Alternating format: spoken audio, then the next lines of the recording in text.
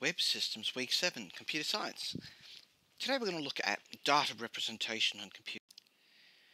Today what we're going to look at is specifically how information is coded on a computer. We're going to look at what information is and how it's encoded on a computer, and we'll look at number systems in the next slide. So let's look at data representation. Main thing you need to realize is on computers everything only exists as binary, one on and off. That's all it can recognize, true or false. We'll look at the types of characters and how data is represented in files. Let's see what sort of data is out there. There could be documents, like this PowerPoint for example. It could be text files, Word documents or anything else. It could be images like JPEG or GIF files for example. It could be videos like MPEG or live streaming information like YouTube for example. It could be audio like MP3 or any other forms of information out there. But as far as the computer is concerned, it's just numbers. Now obviously things like text isn't numbers. So CPUs don't understand what these characters are. In fact, technically they don't even understand what numbers are. All they understand are binary digits, on, off, on, off, on, off, or something like that. It's a binary computer, a digital computer. So operating system designers had to say, how can we represent characters as numbers? So what they invented was a thing called character encoding.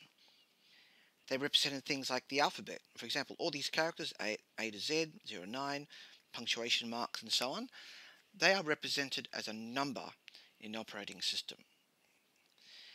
They also eventually said, well, yes, there's obviously A to Z, but that is basically Anglo-centric Latin alphabets. What about things like diacritics? In Latin, for example, Latin alphabets like French, you could have what we call accents, these funny things at the top. Or what about things like pinyin in Chinese? We have funny characters like this on top, tone marks as well. And what about symbols that aren't that common, or they're common now, like a copyright symbol, or currency symbols? What about the euro symbol? So we need to have the ability to extend this character representation, and we also need to find how these file formats store this information. Let's take a quick look at this. Now, when we look at character encoding, there's different ways of doing it. There's a prehistoric, when I mean prehistoric, we're talking about the 1960s, 1970s, and even 1980s, form of character encoding done by IBM called EBCDIC, which really came from a thing called punch cards. As one of the earliest representation of characters, IBM used a concept called punch cards to decide on what these characters look like, and I'll show you that in a moment. But here's an example.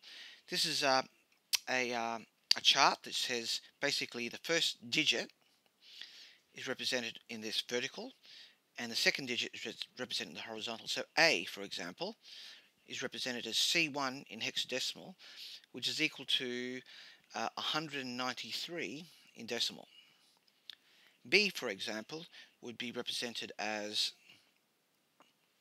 C2.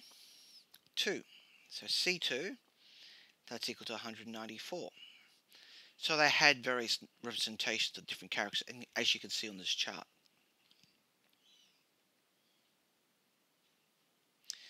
This came out because of a concept called punch cards. Now the thing to note is each of these vertical components represent a row on a punch card. So if you can see quite carefully,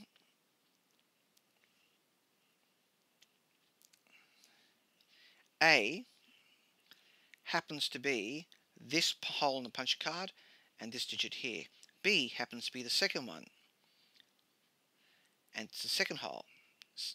So C is this row here, and 1 is the verticals. They had a special format for it. Let's take a look at the next digits. J, for example, that would be this row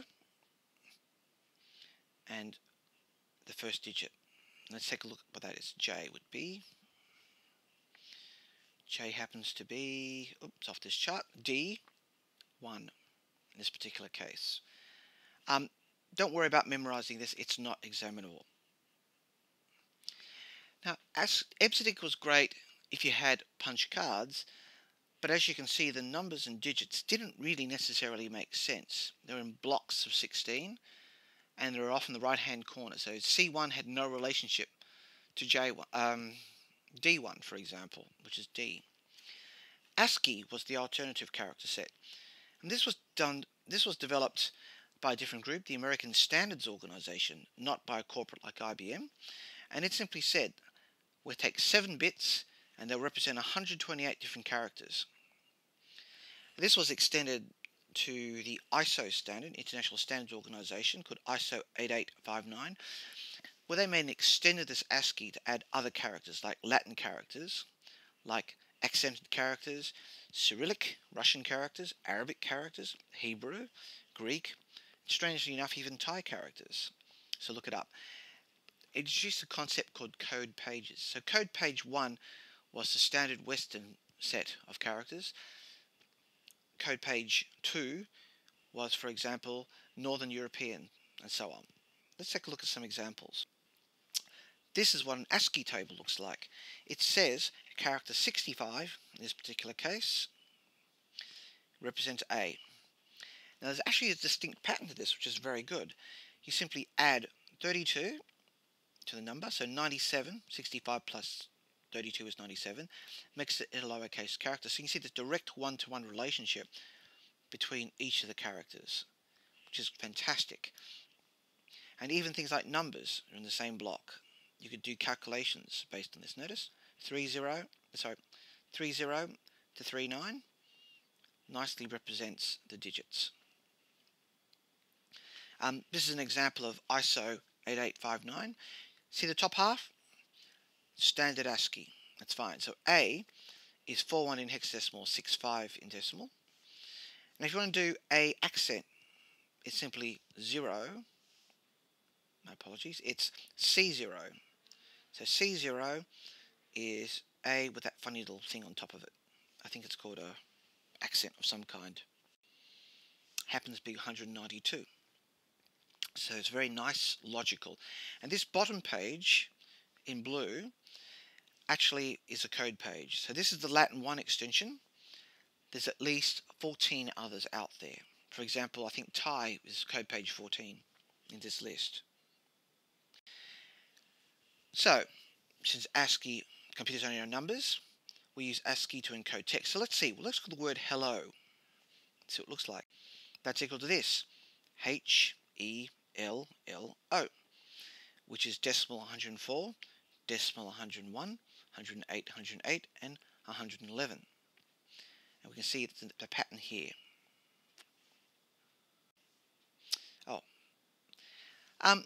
Now, the problem with this is that it's very, I guess, Western-centric or alphabetic-centric. 128 characters, possibly extended through ISO 8890, that adds 16 times 128, which is a lot more characters. But it doesn't cope with the sheer number of characters needed for example, Chinese. So what do? They created a concept called Unicode, where basically we have two bytes or more representing a character. So instead of this code page concept, we said everything is simply 2 bytes. Of course, the problem with that is it uses a lot more storage, so they created a thing called UTF-8, which is basically a variable length encoding. It's not double byte, it's usually 1 byte, unless your character is 128 or higher, where we suddenly go to 2 bytes instead, or even 3 bytes or 4 bytes. It's a special pattern. I suggest you look it up in Wikipedia, Unicode on UTF-8. It tells you the special patterns that's used. That's the most common. In fact, this is the standard required for HTML. UTF-16 is the other version where every character is always 2 bytes or 4 bytes. 2 bytes is, a byte is 8 bits by the way, or 32 bits, which is 4 bytes. Okay, they've kept the first 128 characters exactly the same as ASCII, so it's very compatible. And incidentally, if you do any coding in HTML, typically you would use UTF-8, because I hate to say this, the English language or the Western fonts are still the most popular on the web. I suggest you look up something called Punycode if you have a chance to see how it's represented somewhere else. Just Google it. P-U-N-Y, if I can write clearly. So here's an example of Unicode for that same set of extension characters we saw earlier, the Latin 1 supplement. We have that A with an accent. So instead, remember the previous example, A with the accent happens to be called C0. Now it's actually a larger concept called double byte. So it's actually 00C0. Okay, notice it's now 00C0. In other words, it's 2 bytes, 2 characters. What about, for example, Chinese?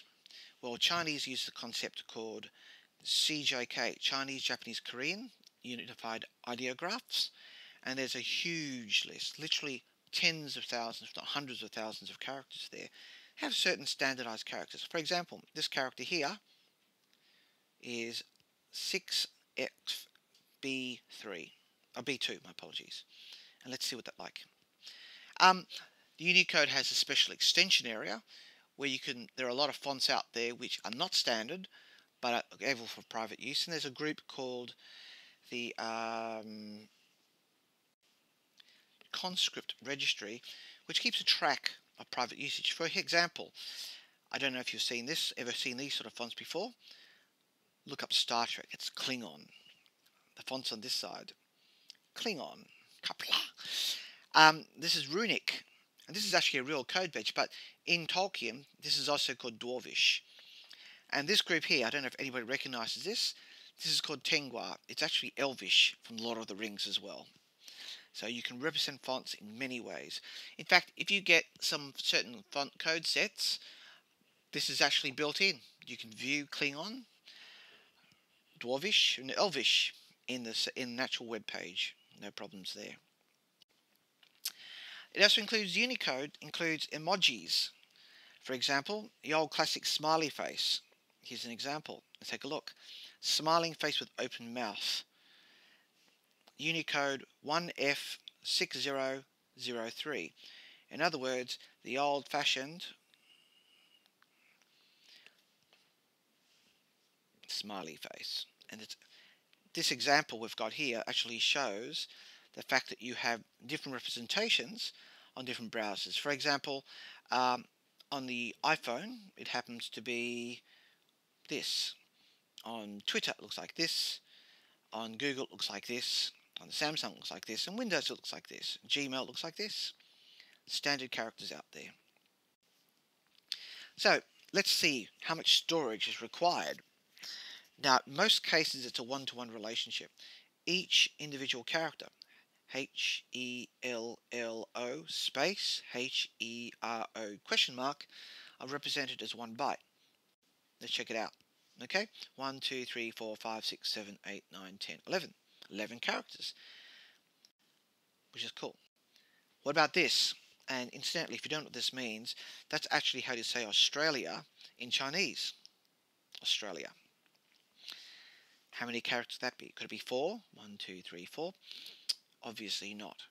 In fact, what it looks like is the same character we looked at the earlier CJK Unicode chart. This was the first character, 6FB3. The second one is 5927, 55229, 4E9A. 1, 2, 3, 4, 5, 6, 7, 8. So that is 8 characters, or 8 bytes more correctly, for 4 characters. What about this? Smiley face. Now do you remember the emoji chart?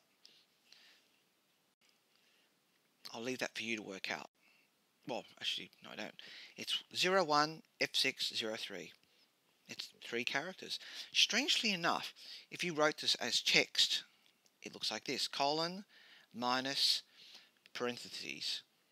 3 characters. Which is, by some coincidence, deliberate. Okay, what about images? We might have a GIF, or JPEG, or an AVI from a movie, or Word documents. What do they look like? Well, the trick is, your extension often tells you exactly what the format is. So we see a file called week7.pdf, we can roughly guess this will be a PDF document, but it may not be. For example, when you're being spammed or phished on the web for your email, they fake it. So often the internals of the file actually tells you what the actual file is. So yes, we might see a file called week7.pdf, but reality is it might be JavaScript or an executable under the covers. And if your browser was set up incorrectly, or your mail client set up incorrectly, it might execute it, which is very, very bad news. So often inside the actual file itself, there's a few magic bytes that tell the operating system what the actual real file type is.